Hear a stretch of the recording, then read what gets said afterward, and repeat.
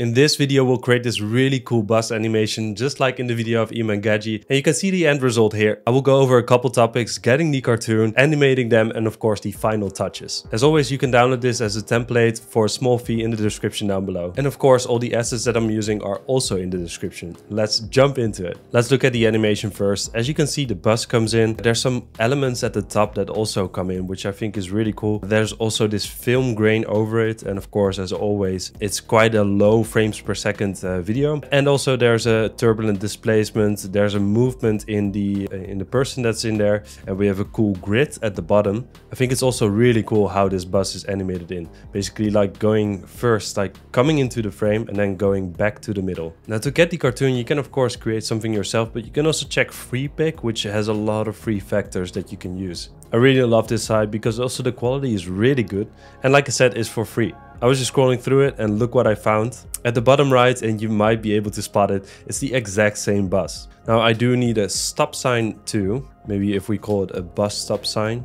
Maybe something like this, and it doesn't have to be perfect. Now I'm gonna import them. You can also import by just dragging these files into your After Effects. Just make sure you selected the EPS files because those are vector, and then we can change these into mask and shapes. Just right click the layer and then create, convert or create shapes from vector layer. Nothing should change because now they changed into shapes and now they're also vector. That means that we can infinitely scale it and it will stay sharp because they will basically be shapes. Now we could even keep the bus stop. I think that's actually a really cool element. For now, I'm just gonna delete everything except the bus stop sign. Best way to do this is to just go through these groups and see which one it is. And that's sometimes a bit hard, but the easiest way is to or double click, but in a lot of situations that doesn't work, or just select a lot of groups by holding shift. And you'll see that you'll have a couple selected. So the bus stop sign must be in here somewhere. So I think it's group 125 till probably maybe group 114. Let's select them all, right click, group shapes. Now it created the group 134. I'm just gonna place that at the bottom, and then I'm gonna select everything and delete, and there we go. Now before I continue, there's actually something really important. We have our first sponsor of this channel, and that's Skillshare. When you are watching this, you're probably really interested in learning new things. And Skillshare is perfect for that. They're the largest online learning community. They have thousands of classes, filmmaking, photography, designing, entrepreneurship, sales, everything. And since it's the new year, I think it's good to invest in yourself and your goals. Now, especially with a new skill, sometimes it's hard to know where to start. And I had this issue myself too. Well, Skillshare has this thing called learning paths, and it takes you from 0 to 100 in no time. One thing that I get asked a lot in my community is how to price myself. How much can I ask? Is this too much, or maybe I'm not asking enough? And there's this learning path called pricing and negotiating for creative freelancers. I went through it and I think it answers these questions perfectly. Learning paths are handpicked classes meant to be taken in order. They are available in a range of experience levels from beginner to advanced, and a variety of categories including design, productivity, creative freelancing, tools and software like Procreate and Blender. The first 500 people that will use the link in the description down below will get a 1 month for free. Going back to the animation. Let's now also separate the bus in the exact same way. Right click, create shapes from vector layer. This will probably take a while, but you can also open these files in Illustrator or Photopea. Just gonna drag the EPS into Photopea and you'll see all the buses that we can use. Now I'm just gonna delete artboards by pressing backspace, open the background, and then just check which one is which. I think the top one is the one that we want, so we can delete the other ones. Floop. I'm gonna delete that shadow too, we don't need that. And then I'll just click on the group, I'll go to Edit, Transform, Scale. Let's scale it up, something like this, confirm. And then what we can do is we can put a different title here. I will also download this cartoon man,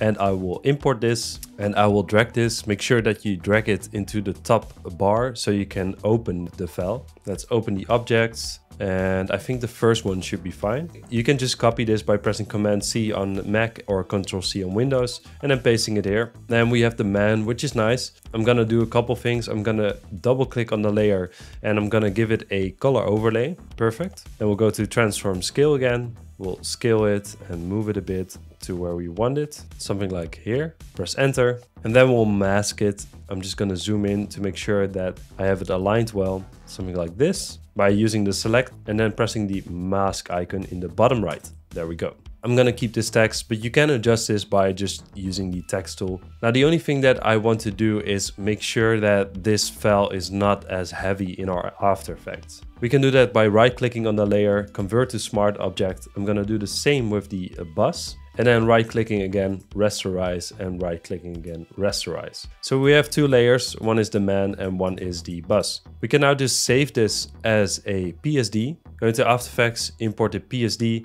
and press OK. Let's just open that composition, see if it worked. Great, I'm gonna open this composition. We have two files. I'm just gonna copy this over to our animation.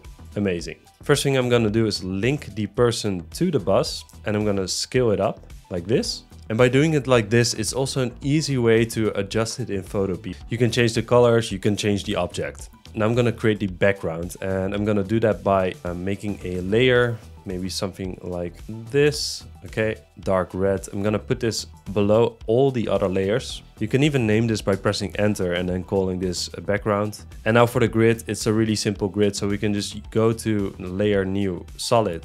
I'm gonna give it the color black. Okay. And we'll add a grid to this. Perfect. Now, of course, you can adjust the grid to your liking, maybe a bit like this. One thing that's important is that the layer is quite big. We're gonna press S for the scale. We're gonna scale it up and then we're gonna go back into our grid and then move the corner point closer together so the grid is more compact. Something like this would work. Then I'm gonna also move this down, call it grid. Now I'm even gonna make the grid bigger in the width because we're gonna have to move it later on. So I'm just gonna make it really wide. I'm gonna move it more to the left like this. And just make sure that the corner point and then the first axis is more closer together. So the grid is more like a square, something like this. Doesn't have to be perfect. Great. Now move it. Now let's move it down to the bottom. I'm gonna call this grid. I'm gonna press T for the transparency and lower it a bit. Maybe something like this. I'm gonna make it 3D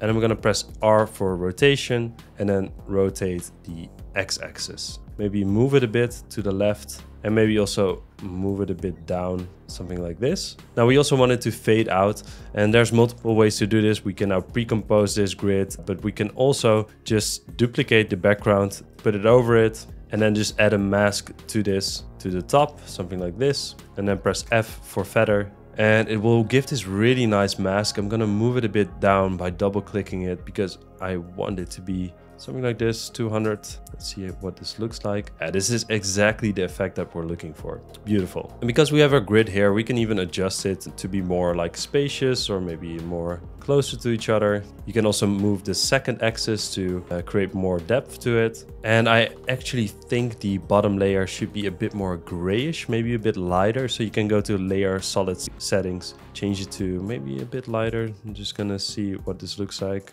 I'm gonna go crazy first. That looks great. I'm gonna increase the feather even more. And I'm really happy with this. Now, if we go back to our example, as you can see, there's also these top bars and the animation is actually really easy.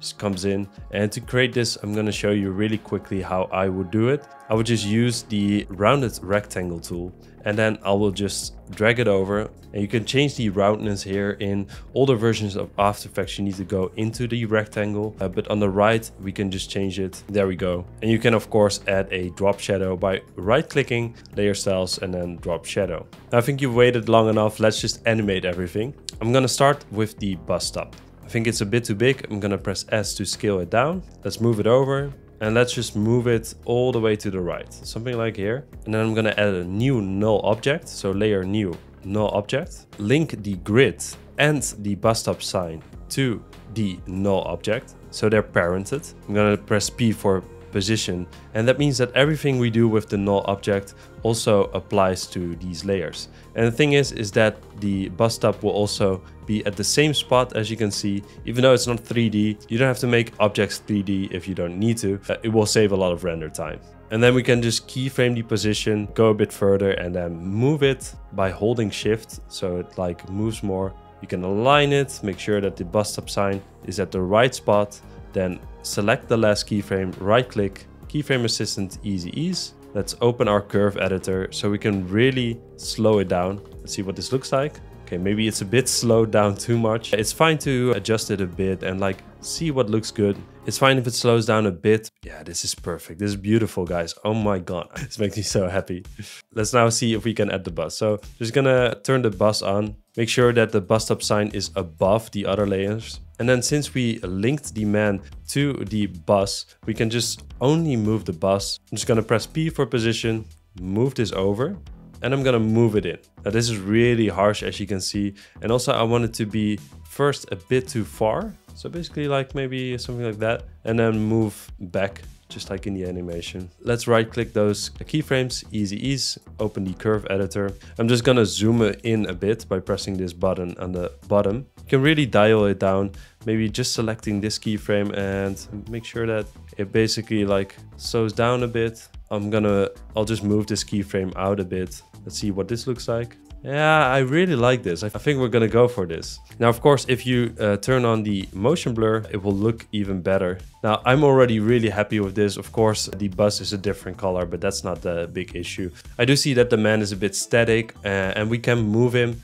We can do that using the corner pin tool, but I can also just add a turbulent displacement to him alone. So there's some movement in him. And that's why we also separated the layer earlier on. You can just use a turbulent displace for this. Of course, make sure that the size is not too big, maybe even on the lowest setting, and then see what it looks like. Not the biggest fan. That's also because of the amount. Maybe change that to 20. See what that looks like. Yeah, that's better. So there's some movement in it. You can also rotate it if you want to. And then we can use an expression for this, or you can just keyframe the evolution at the beginning and then maybe at the end of the composition 2 times. Let's go out of our graph editor. Maybe increase the amount a bit to 30.